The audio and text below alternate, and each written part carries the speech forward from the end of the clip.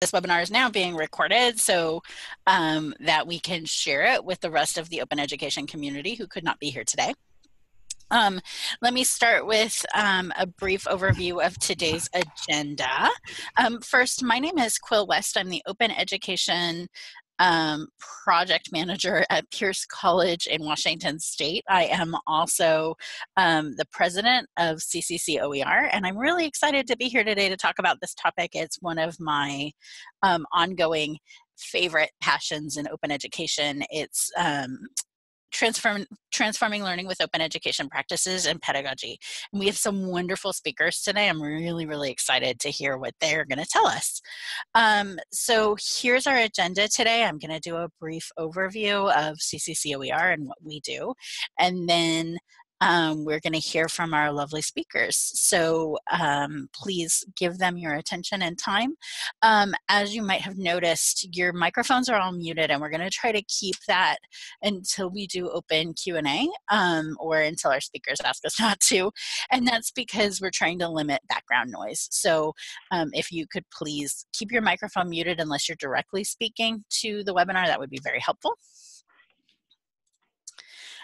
So as a brief overview of the folks we're going to hear from today, this is not in order of appearance actually, but Karen Cangialosi from Keene State College is a professor of biology and a coordinator of faculty enrichment at Keene State College. She facilitates an open pedagogy learning community and is the co-leader of KSC Open, a domain of one's own campus project. Karen spearheaded a movement to replace traditional textbooks with OER and other freely available resources for almost all KSC biology courses, and she incorporates methods of open pedagogy in all of her courses, and we're going to hear some cool things from her.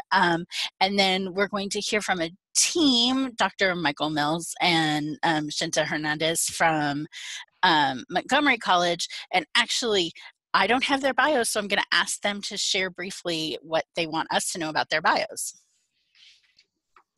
Hey, thanks, Quill. This is Mike Mills. I'm Vice President of E-Learning, Innovation, and Teaching Excellence at Montgomery College in Montgomery County, Maryland. I oversee all of our staff and faculty, professional development, distance education, and MC Open, which is our OER initiative. And I'm Shinta Hernandez. I am the Department Chair of Sociology, Anthropology, and Criminal Justice at 2 of our 3 campuses, and I also teach sociology.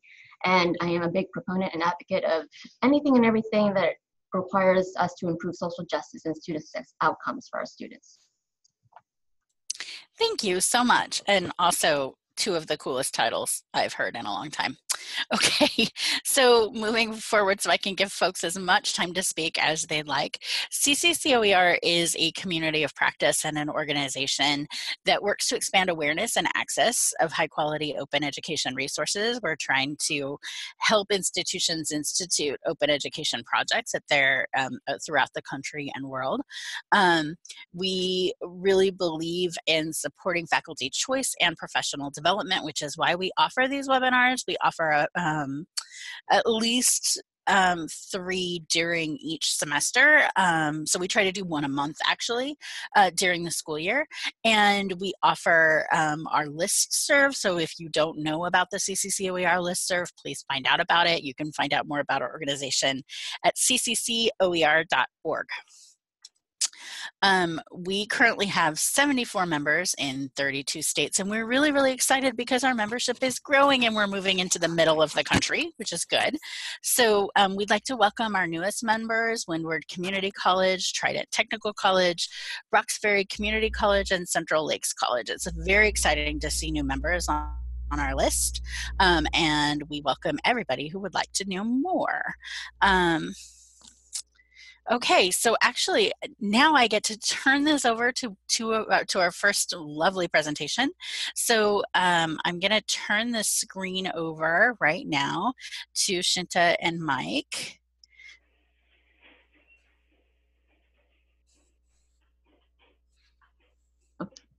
Okay, we are working to get our presentation up on the screen. Okay, all right. And while you're doing that, I want to say thanks to everybody who has been presenting or typing your information about your colleges and open projects in the chat window. It's really good to share and hear from everybody in the community. So thank you for that. Okay. Video. All right, can everyone see the first page of our slides? Yep, you're set. You might want to set it to present, but you're good. Okay, great. All right, wonderful. So just very quickly, what we're presenting on is really tying in the idea of open pedagogy and open educational resources to social justice. So we'll move on to the next slide, and really this is just a lay of the land to give you all an idea of how we're going to be presenting today. So Mike is actually going to talk about the first three, which is an introduction to our institution, and then also a definition of how we perceive open pedagogy. We're also going to talk about renewable assignments, what that actually means. And then he will continue with a conversation or a presentation on MC Open and talk about the Z courses that we have here at the college, and then eventually move back to me, and I'll talk about our faculty fellowship that is around the United Nations Sustainable Development Goals. And then we'll have a discussion question that we like to throw out to the audience, and then we will wrap up. So Mike? Okay, thanks, Shinta. So Montgomery College is located in the Washington, D.C. suburb of Montgomery County, Maryland. We're a two-year public community college with 3 campuses that span the county. The campuses are all different in culture. We have a campus that is more urban, and then we have one that's more rural, and then we have one that is a little combination of both. 60,000 students, both credit and non-credit, from about 160 different countries. So the diversity that we experience here is exciting, but also can be challenging. And then we have 500 full-time faculty and 950 part-time faculty who teach for us on the credit side. So when Shinta and I looked at developing this fellowship, we were looking at how we define open pedagogy and renewable assignments. So I'm going to try to take us to a website, and you should be able to see our website on United Nations Sustainable Development Goals, Open Pedagogy Fellowship. And that first paragraph there really is the heart of how we define open pedagogy. And I think it's interesting that we each come to a conclusion of open pedagogy from different perspectives. You know, what does it mean for us? What does it mean for our institution? And here at Montgomery, we identify it as pedagogy that places the student at the center of the learning process in a more engaging, collaborative learning environment in order Mike, to achieve. Yes. I'm sorry to cut in on you, but would you mind, I think your screen share is set just to your PowerPoint slides. So can you share we're not seeing what you're talking about. Is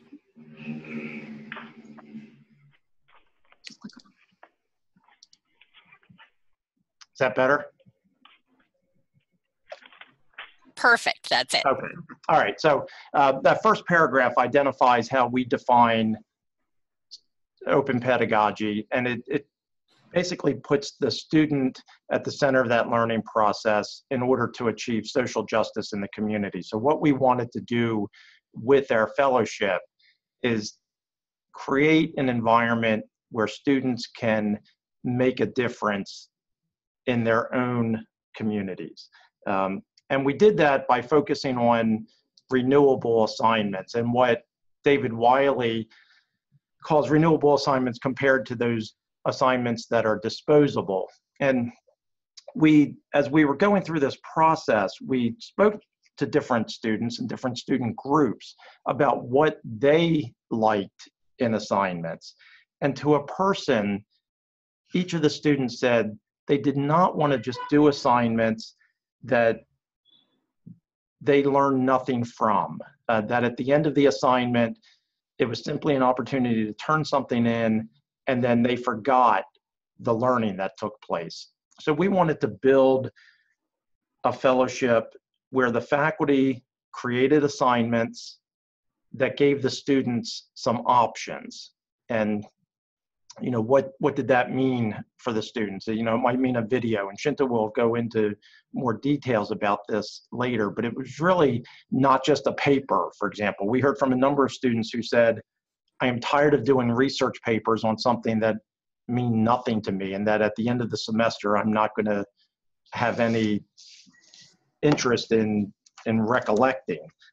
It will be something that, as Wiley says, is simply disposable. So we wanted to create assignments that students could build on within the semester, but certainly could be built on from semester to semester as well.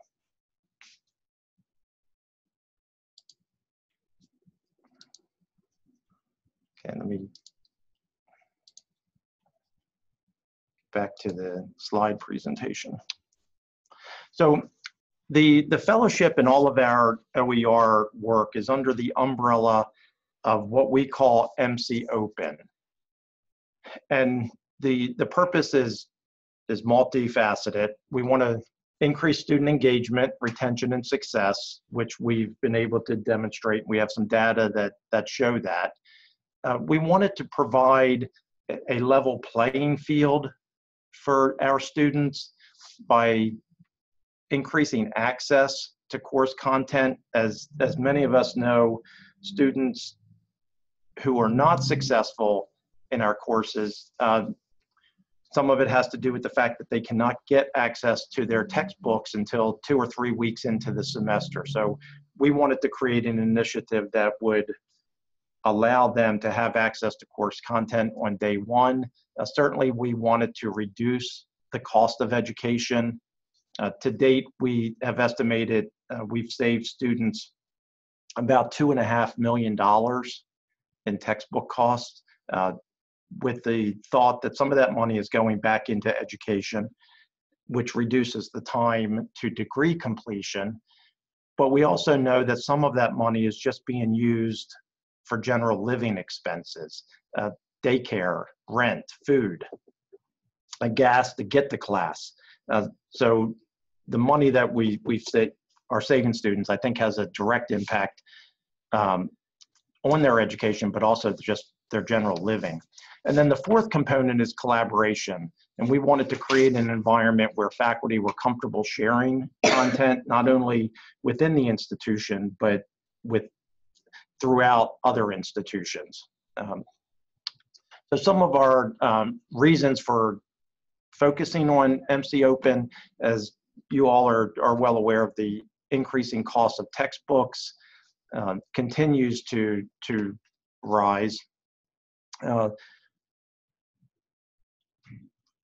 The average cost that students spend on textbooks continues to go up. Our latest research, about $1,400 for full-time students. And then the big reason that we wanted to focus on MC Open in our OER initiative is that it is a vital part of our academic master plan. Within that academic master plan, there is an emphasis on reducing cost to education and time to degree completion. And we think that by providing a number of these OER courses, or Z courses as we call them, certainly fulfills that aspect of the academic master plan. So our growth over the past 4 semesters, and I say 4 semesters because we were fortunate to be part of the Achieving the Dream OER initiative. And in the spring of 17, we were forced to identify in our student information system our Z courses. So students can filter as they're registering by Z courses. So you can see the growth. We started with 62 courses, 200 sections, and about 3,400 students. And this semester, we're up to about 8,500 students with 413 sections of courses. So we're very pleased with the growth that we've experienced. We continue to bring on more and more faculty as they see the value of it, as students start to advocate more for these courses, and the textbook costs continue to rise. So as we moved into the fellowship focus and focusing on social justice, and social justice was an integral part of our recent Middle States reaccreditation process, I thought this quote was appropriate. I cannot say whether things will get better if we change. What I can say is that they must change if they are to get better. And that was really a focus as we sent students out into the community with these different assignments. So Mike had mentioned a little bit about the Open Pedagogy Fellowship when he showed you the definitions of open pedagogy and renewable assignments, but really just to give you an idea of our journey, if you will. So clearly, if you look at our timeline, we started off with Z courses because we wanted to make sure that we address the issues of college portability, particularly in the textbook area. But we also recognize that there's a whole lot more to the world of open than just saving our students money. So of course, naturally to them, that might be what they're most concerned with, but as academics, we want to make sure that they are learning and that they're remembering what they learned in the classroom. And then one of the pillars of Montgomery College is actually social justice. So last year, Mike and I went to Open Ed conference, Open Ed 17 conference in Anaheim, where we went to a presentation or a session, and we learned from that session that there's no one in the world, I think, is tying in open pedagogy with United Nations. So he and I thought about, well, what if we did this at Montgomery College? And that led to some more brainstorming, and earlier this year in the spring of 2018, we started the application process for what is now the United Nations Sustainable Development Goals Open Pedagogy Faculty Fellowship. And one of the requirements that we did with our application process was that the faculty had to be divided into teams, pairs of 2 and sometimes 3 if the numbers were not even. But they had to also be interdisciplinary and intercampus teams. And as Mike pointed out earlier, we have 3 campuses. And the reason why we require that was really one of the things that we do well here at the college is that we work very well in silos. So we needed to break that culture a little bit. But also, too, and I think more importantly, is that we have to maximize equitable opportunities for our students. So what we wanted to avoid was a bunch of faculty from one campus only applying for it, because then ultimately that means that students only from that campus can take advantage of this wonderful opportunity. So we wanted to make sure that students from all campuses could partake in this. And you can see the data here on this slide. We have 15 faculty divided into 7 teams across 12 disciplines. And these assignments are in 16 courses across 25 different sections. And right now, to date, we have over 570 students that are doing these assignments and thus impacted by these assignments. And in early spring of 2019, in just a couple months, we're going to have a faculty student showcase where we will get to see some of the students' work and how they were able to put themselves out there in the communities to improve social justice for all of us. Now, when Mike and I were in the Open Ed conference this past month, we were told and very pleasantly surprised that our work was going to be featured in the United Nations OpenCon 2018 conference in New York City in mid-October. So unfortunately, we weren't able to go and attend that, but we did see it live. And I'm not sure if we are going to show, it's a very short clip. It's just a minute, I think. And consider students at Montgomery College who work under the guidance of driven and brilliant faculty to fix specific SDGs, such as reducing inequality or gender equality, and empower them to become agents of change in both their communities and the wider world. Post-secondary institutions worldwide would do very well to follow the lead of Montgomery College in establishing SDG Open Pedagogy Fellowships for faculty.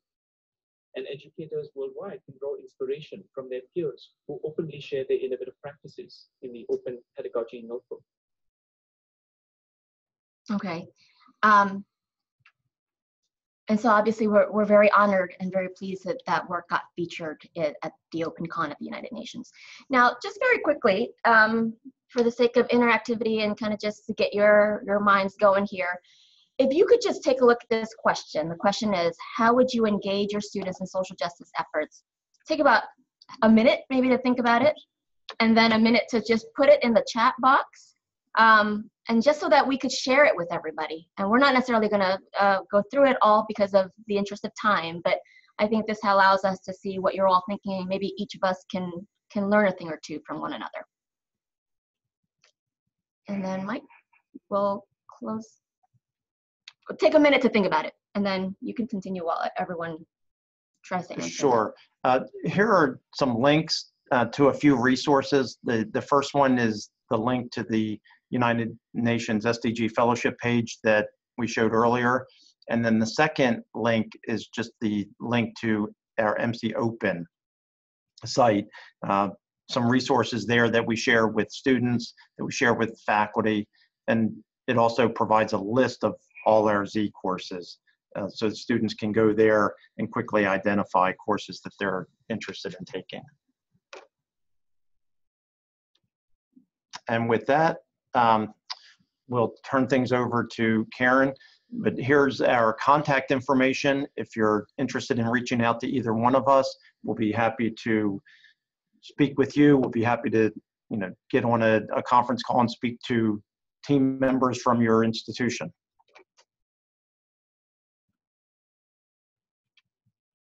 Thank you. Thank you. Thank you so much. While Karen's setting up her slides, let's go ahead and keep generating ideas in the group chat for ways your students can address social justice. I think it's wonderful. We already have a couple of good ideas in there. And Karen, go ahead and share your screen. Okay, I just want to say really appreciate everybody that is here today, and I'm excited to talk about my work. It was really great to hear what the folks at Montgomery College are doing. And I'm going to talk a little bit more about what it's like to sort of be an open pedagogy professor on the ground a little bit. And I think that it's awesome how much students are saving money for textbooks, and how that's such a big problem for sure, lowering costs for students, but that the real power of open is about learning and not so much about textbooks and tools.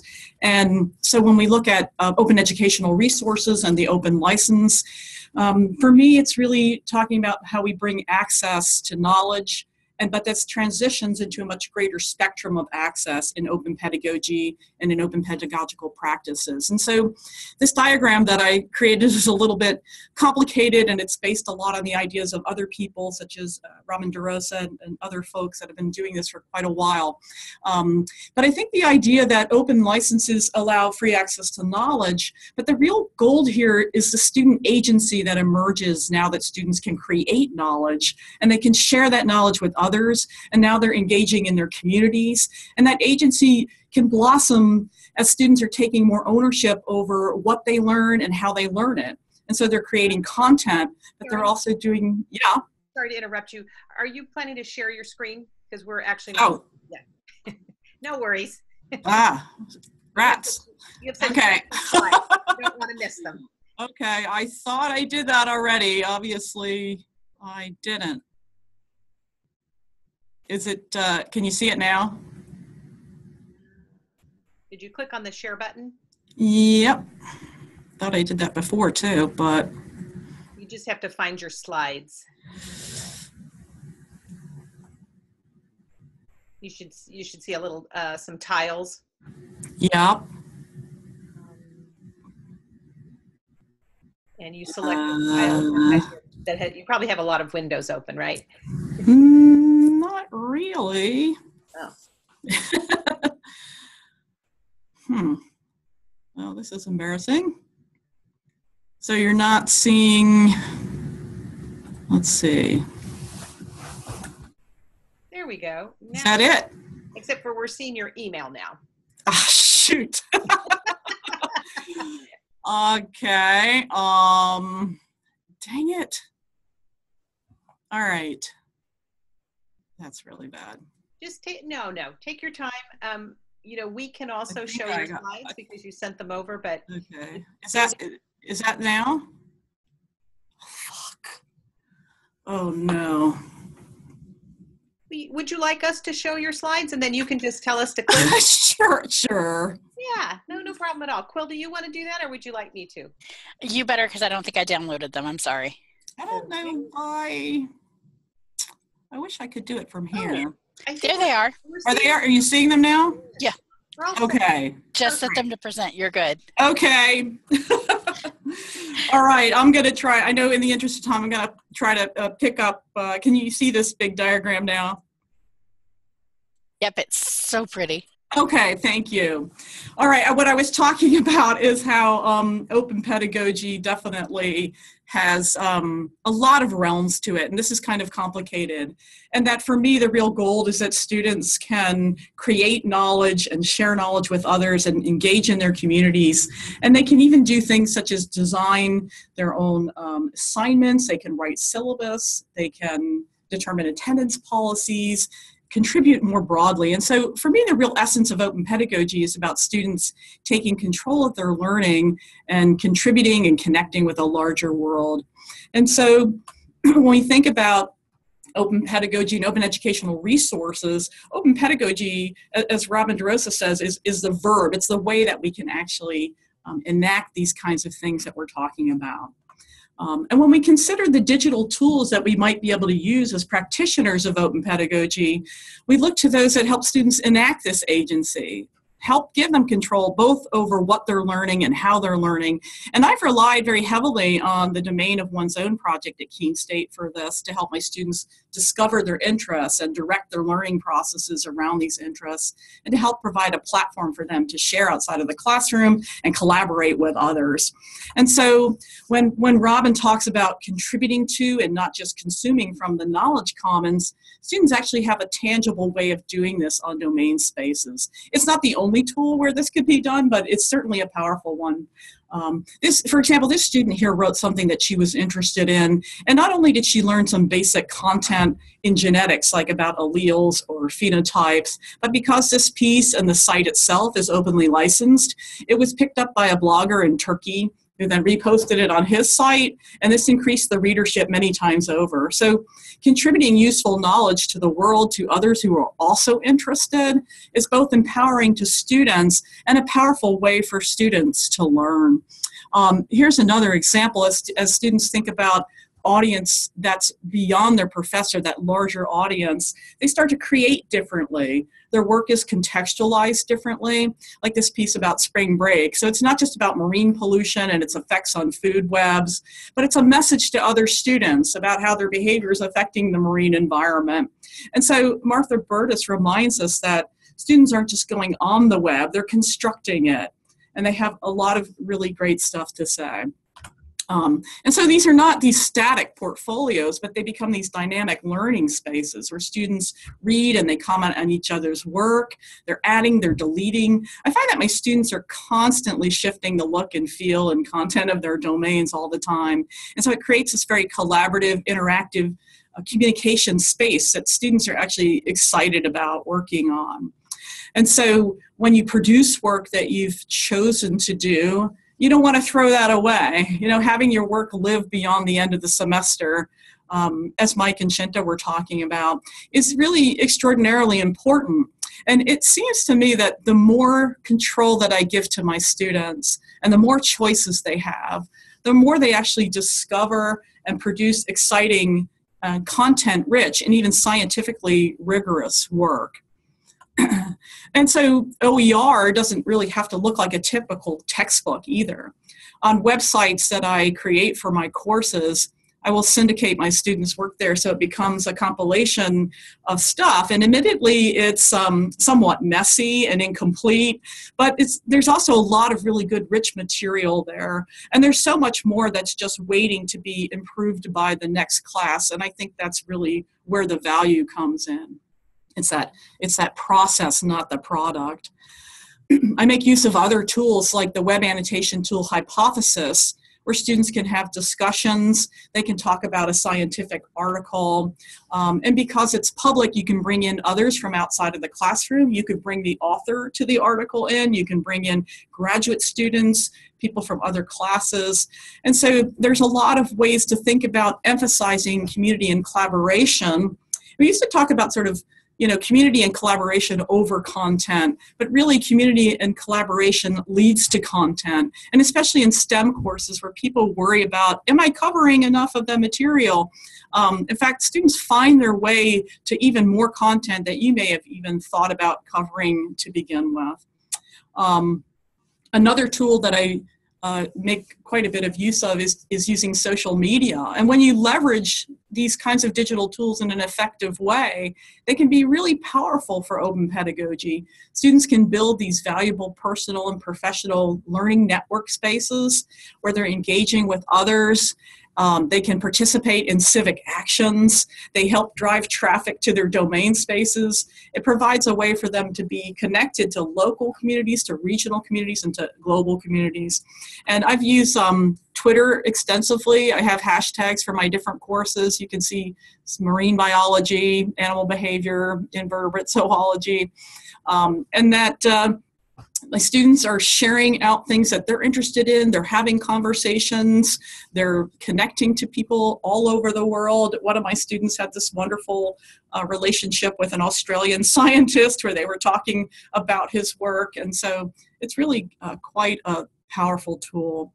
And so I want to also take a little bit of time for a minute to talk a little bit about the relationship between open pedagogy and what open science is. And first, what I want to do is emphasize that as instructors of science, we aspire to teach not just the content of science, but the processes of scientific investigation and scientific methodologies. And it's often said that students learn science by doing science, which is why we have labs. It's why we integrate students into our own research programs. It's why we engage them in independent research projects. But what does it really mean to do science openly? So open science is it's actually about changing the culture of scientific investigation and communication. So there can be a lot of competitiveness in the scientific world, how grants are given, having to be the first one to discover something. I know one of the first things that I was taught as a young scientist was actually to be kind of secretive because you don't want to get scooped, right? So at conferences, you would share final results. Once your experiments were done and completed and you're ready to publish, you can talk about that. But you should be very guarded about anything that you're working on in the early stages. And so that sort of different take on the value of science can be really turned on its head when we think about what open science can bring. So proponents of open science really promote the idea that science is more valuable, it can proceed more effectively if it's transparent, right? It can be much more widely collaborative in all stages, from developing hypotheses to designing experiments, to your methods that you're putting out there, to your field sites. I remember a grad student friend of mine back in school wouldn't tell me where her field site was because she was afraid I was going to scoop her and go collect that data before her. And so what the open science community is talking about is that actually more science can get done, and it can be more relevant, and that it can help advance science in ways that support the public good, not just individual scientists or institutions or corporations that they work for. And I believe that as science undergraduate educators, that we can actually teach and model these values and practices to our students now, as when they're beginning, so that by the time they get to graduate school or they have jobs where they're acting as scientists, that they can understand the value of open science. And so earlier I was talking about open pedagogy in science, which could be applied to talking about open pedagogy across a whole range of disciplines. And what I'm trying to explain here is a little bit of what I call the pedagogy of open science, which is about teaching students these practices of transparency, teaching them the value and processes of opening up scientific work. And there's interplay between these two things, and the ways in which we want to teach our students about science and about how to act as scientists. I think openness can really bring quite a bit of wealth to that idea. Here's an example of a student of mine who's sharing methods and data from an independent research project. She did a progress update like every week for several weeks. And again, there are ways in which we can teach our students about how to share openly all of their work. And that includes all the way through to final communication, having students publish research articles openly in open access journals. This one is co-authored by a colleague of mine, along with some undergraduate students at Keene State, along with other scientists from around the world. So I believe that we can make science better by making it open, and just as we can make the learning of science better by using open educational practices. And so when we talk about things like agency and exploration and hypothesizing and questioning and connection, collaboration, creativity, contribution, communication, experimentation, analysis, interpretation, all of these things, curiosity, we're talking about all of these things when we talk about open pedagogy. Right? But we're also talking about all of these things when we're talking about scientific practices. And so really valuable scientific practices that are going to most be relevant and be for the public good. And we have to start with our students before they go off into careers and really help them understand the value of this. So I will stop there so that we do have some time for questions. Thank you, Karen. You might want to leave your slides here because we have some questions. All right, sure. So the first is, I'm just going to read it straight from the chat. Could the speaker, maybe I'm going to read it from the chat. There was a question asking you to think about or to talk about science deniers and how that plays within the process of open science. Like people that just deny science at all, like climate change denial? Yeah, the question says, and maybe we can ask for some clarification. It says, could the speaker address how they might work with an anti-science mindset and science deniers in an open science environment? Yeah. Well, I think in a lot of ways, like we've, as science educators, have dealt with science deniers, especially creationists and climate change deniers for forever. Like I can remember dealing with that forever. And I think the fact that we can have more public conversations about what we're doing and looking at the value of the work that we're doing, that open just actually can help to provide a broader experience of education about what scientists are doing, right? And so maybe we can address that a little bit more. Like for example, if we say, oh, well, there's all this ice core data and you can measure the parts per million of carbon dioxide for many, hundreds of thousands of years back, and we can see that there's a relationship between CO2 and temperature. And so for me to talk about that in my class is one thing, but if we can put that out to the world, if my students are talking about it, if that graph is explained in 12 different ways by my different students and the public are talking about it and they're reading about it, I think there's ways in which openness can help people understand some of these scientific pieces that we're looking at, and it can kind of demystify it a little bit. I'm often talking about demystifying science, like the idea that, oh, science is so hard, and that you can't do it unless you're really smart, and most of our students are going to drop out. And I think that's actually blatantly just not true, and that there's a lot of mystery creating around science. And so that if we can be open about the fact that anybody can actually learn these kinds of scientific concepts and scientific vocabulary, that might help us to actually address the deniers little bits at a time. So I hope that kind of gets to the heart of the question there. I think it's a beautiful answer. Thank you. I want to also invite Mike and Shinta back into our conversation because we had some we had some questions for them. And Jairo, I might need you to clarify, because your question for Mike and Shinta was about if their project was written into your QEP, and I'm not familiar with that term, QEP.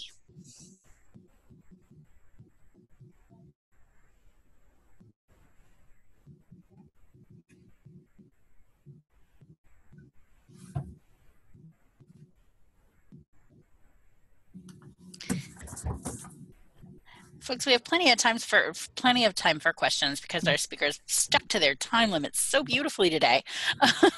So if you have questions for our speakers, I would love to have any questions you might have. I've been looking for them throughout the chat, but if I missed anything, please ask again. Okay, QEP is Quality Enhancement Plan. So it's part of an accreditation process, it looks like, in part of the country that I don't live in. That's why I didn't know what it was. So Mike, do you want to talk about that maybe with your process and program? Sure. We don't have, from a Middle States perspective, the requirement to file a quality enhancement plan, but in our most recent self-study, which we finished in the spring, our MC Open initiative and certainly the fellowship was part of our self-study, because our self-study was focused around the concepts of innovation and social justice. So what we were doing was certainly an integral part of those two concepts. So it got some good play in our self-study. And to add to that, we also have, our institution has an academic master plan, and the Z course work is included in that. However, this is relatively new since the publication of the recent academic master plan. So I'm sure at some point, we would integrate all of that into the other plans. Okay, thank you for that. And I have a question maybe for everybody, and maybe we can do some brainstorming together. Paul asks, what sorts of things could be open pedagogical exercises in a math class? Ooh, my chat window moved. Would students creating videos of themselves presenting review problems be an example? And I think actually that is a great example of an open pedagogy project, because if students are sharing those outside. But what other math things have our presenters seen done, or any ideas around open pedagogy and math? Sure, this is Mike.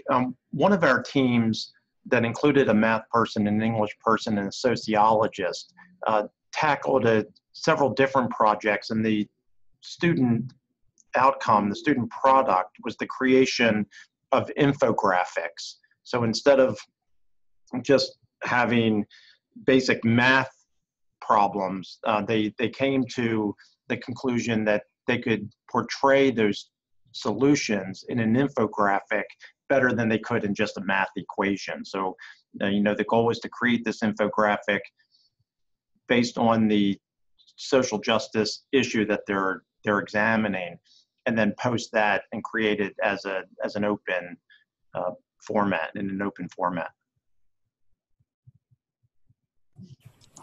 I could jump in here a little bit too. I think that there's ways that you can think about the ways in which math is so relevant to our lives in general. Like the you can have math problems, whether they're looking at something in the context of finances, or many ways in which there are relevant things that we need to calculate when we're balancing our checking account or something like that. And so I think that when students can do things like create their own assignments, they could create their own math word problems, right? And then those kinds of things could become part of an assignment database that they could share with other students that have to answer the problems, and then they create their own questions. So those are just some kinds of examples that I think, like, regardless of what discipline you're talking about, you can have students that are participating in the creation of the learning itself, and then they're sharing those kinds of things with others, and then engaging communities that way.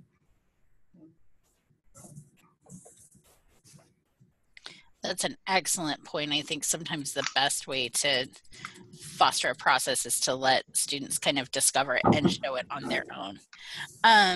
So we have a question, and we have a lot of questions here about how to talk with an institution or faculty to get them to adopt a resource. So let's start with the one, and feel free to throw this back to the community because it's not specifically about pedagogy, but I'm struggling with the process of OER textbook adoption. We spent considerable time and money developing an OER math book for adult education students. The students love it, the math teachers aren't using it. Any ideas? Sure, this is Mike. When we rolled out our OER plan, it was really a three-prong approach, focusing on faculty, administrators, and students. And we made a conscious effort to get the buy-in of faculty and administrators first.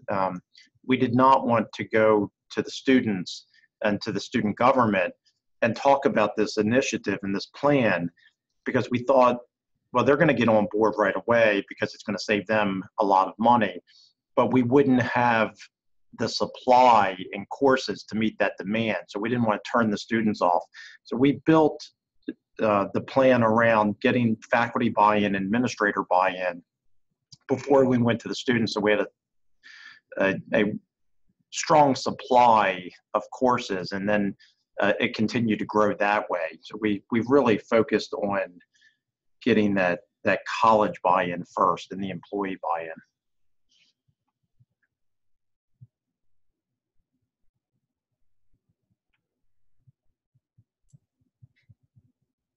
I think, yeah, that's a great answer. Kind of having the buy-in of faculty up front is good.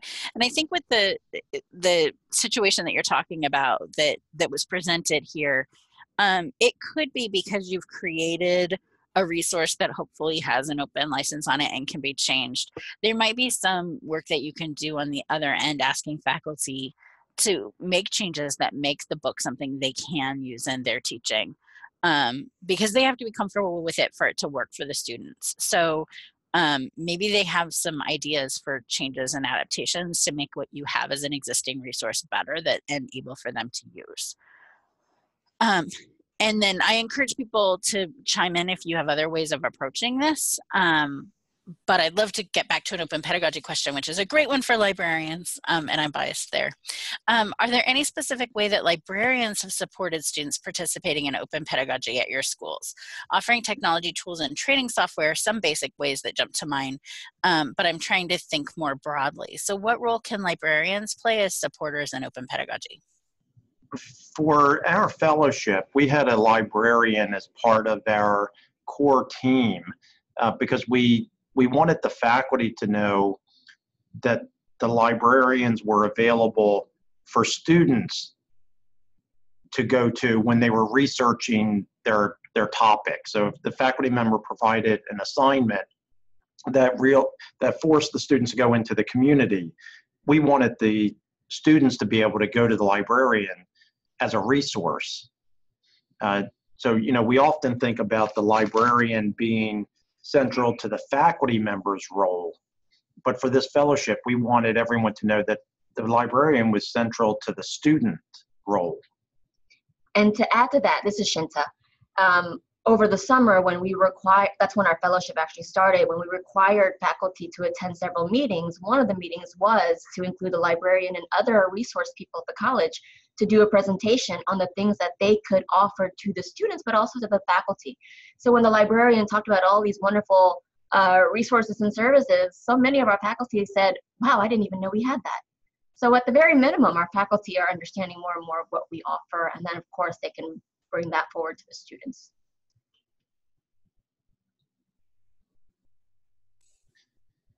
And Quill, I want to go back just for a second, if I could, about the institutional buy-in. And one of the things that we did by focusing on open assignments was really flip the process a little bit. We often think about starting with a totally open course, we wanted to change that for those faculty who were a little hesitant to make it their entire course open. We started with assignments so that they could see what was involved in an open assignment, and they could build from there, eventually getting up to having their entire course open.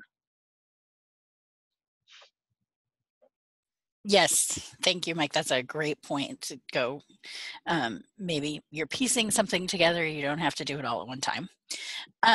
I want to address, this is a very good specific question about how to make this work. Keith asks, I had an assignment last year where I wanted students to remix materials from open geology texts and add original content relevant to our area. Each student was responsible for one chapter topic and then remixing it.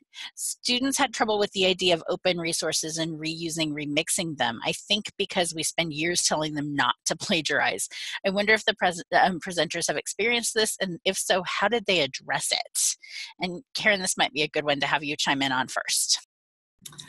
Yeah, I think that's a really good question because there is a lot of sort of untraining that we have to do with our students, like to think about like, what is it that you used to do? You know, you used to memorize stuff, you would regurgitate it, right? And when you were writing a paper, you would get some sources and you had to be very careful to put things in your own words. And so I think that when we're asking students to create OER and they're trying to write things, like there still is the practice of giving people credit for their work and you know, being able to, you know, attribute the authors of things. And so I think that actually, depending on the kinds of tools that you use, I know that when my students are creating things on web domains, it's very easy for them to hyperlink to something else. And so that can definitely help with having students be able to be attributing back to their sources and to get the idea that they're not, you know, they're not just copying and saying this is my own. They're copying it and they're using it and they're saying this is really great. I'm going to incorporate this into something that I want to share, but I'm acknowledging that somebody else wrote it and I'm linking back to what they said and I'm putting the CC license on it that they used. And so I think that opening up work and sharing actually helps to dissolve the plagiarism question a little bit more. We can worry less about students stealing and think a lot more about students sharing. Does that get at what you're asking? I have to say yes, and I so am Okay. I'm going to proudly attribute that last statement. Worrying less about students stealing and more about students sharing is a beautiful idea. Thank you. And I also just want to add, if I may, this is Shinta again, Please. that when the assignments are all said and done, all of the products from those classes, from the students' work, will also be open. And in fact, we had them sign a waiver to let them know that this will be out there in public. You know, they still get the attribution, but the whole world can share their knowledge with the whole world about how they're going to, or how they have involved themselves in the community so as to reach those United Nations Sustainable Development Goals. So that's another way that we're making things open on our end. I think for me also, when I think about the way in which I moved into incorporating open pedagogy into my classes, that it wasn't about thinking about just technique or methodology, is really about shifting a framework and a philosophy. You know, the way that you look at your students, the way that if you see them as a whole human beings that have something to bring to the table, and that they're looking to learn and find value, and we're not just trying to download content into their brains and look at them in this very unidimensional way. And so shifting that sort of philosophical framework about who we see our students as and what we want them to do can really facilitate that learning. So those questions about, like, how do I get open pedagogy into my class? You know, I would start with, well, how do you think about your students as learners? You know, what would you like them to be able to do? And what are your broader goals? Like, do you want them to be able to be agents of social change? And then I think the answers just come a lot more easily because you're just talking about different kinds of tools and techniques that people have used, but they have to be contextualized in that philosophy of thinking about what does openness bring to my practice as a teacher. And I would encourage faculty to talk with their students about what open means to them and what kind of assignments they enjoy doing, and let them be part of the learning process.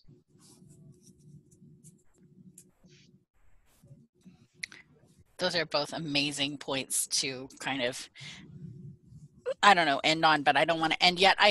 We still have 5 minutes, but I want to make sure that we do kind of the general community announcements before we continue taking questions, because there are a couple more we can ask if everybody can stay tuned. So first, the slide you've been looking at for the last few minutes says stay in the loop. And this is just a way, a reminder to connect back to the CCCOER website. It's cccoer.org, and to maybe join our community email list if you are not already on it.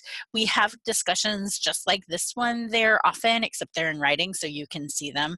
We also share open resources with each other there, and we connect as a community. So it's a great place to kind of find out more about what's going on with CCCOER. And this is very exciting because this is the newest slide about Open Education Week. Open Education Week 2019 was announced, I don't know, I think it was 2 weeks ago, but we haven't put it in a slide deck yet, so here it is. Open Education Week is going to be March 4th through 8th, 2019. During Open Education Week, we share our triumphs with open education. We talk about, so there's all kinds of different ways people do that. The call for participations is open now. And I want to bring back the idea of open science, because this is a great place to think about. This would be, during Open Education Week, would be a great time to share your experiences with open science if you happen to be embracing it, in the form of webinars like this one, or even blog posts. People do events at their own institutions, and we will be talking more about this as the date comes closer. But if you have ideas for Open Education Week, please join our call for participation. We have another webinar in December. So if you're at all interested and if you found this platform helpful, we're going to do a webinar on open education research, the impact of OER adoption on CAST outcomes and stakeholder perceptions. Speakers will be people from the Open Ed Group Fellows. So they're people who've been training and working within the COOP framework. If you're aware of that, it'll be a wonderful webinar. We have a great group of people who will be sharing their experience with doing research on open education and trying to figure out the efficacy of OER. Okay, so we did have some more questions if people want to stick around. I think we still have about 3 minutes left of our time. So I'm going to reopen my chat window, which went away. I believe we had some more questions about kind of the specifics of how to design an open PED project. And I think Karen and Mike both said great things about asking the students what they want to know, but also kind of thinking about your practice differently and thinking about how students play within your educational practice differently. And I think that's really great. I want to open it up for one more question. If I've missed anything, please get it into the chat window or join us. You can use your mic now. You just have to click the mute button so we can hear you.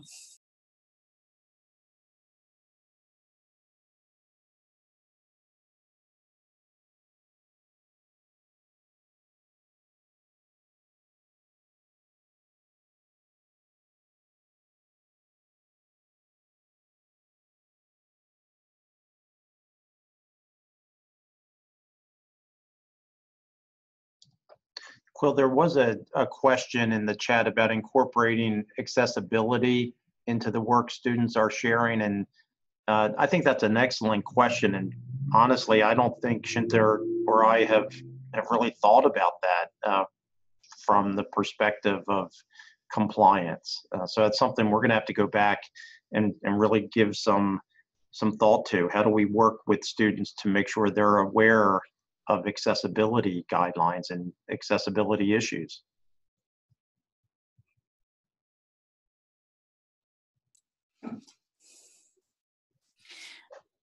I have some interesting experience with that, if you don't mind me taking over and giving an answer. In my U.S. history class, my students have been working overtime on an original research project, a history research project about our college. And it's full of images of newspaper articles, because it's based on articles written by the student paper 60 years ago. And so I am always asking my students, what I do is I start with, imagine that you can't read this PDF. What should we do next? And so I ask the students to do their own assessment of whether or not this resource is accessible to everybody in their community. And then they make decisions about what they should do. So they're the ones who said, oh, we should retype all of these articles so that a screen reader could read them. And we should do a description of each of the pictures here so people understand like what's in the pictures, and it drives them to greater research. Like, I want to know who these people are in this picture, and they're not captioned, so I have to go find that information if I can. So they've done some amazing work on trying to up the accessibility of a resource that is not accessible to anybody outside of our institution until they work on it, because it's hidden away in our college archives.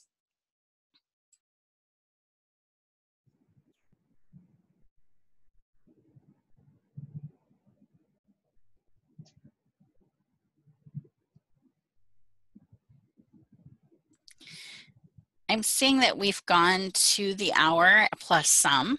And I want to thank again Karen and Mike and Shinta, because you had some amazing things to show us. I am just so impressed with the projects you have going on, and I'm really, really excited to see open pedagogy embraced so widely across our institutions and to see it working. So thank you so much for your presentations and for your time, and for people who participated in the webinar. Thank you for being here.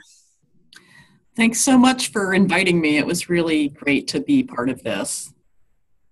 Thanks, Quill. And same here. Thank you very much for the opportunity.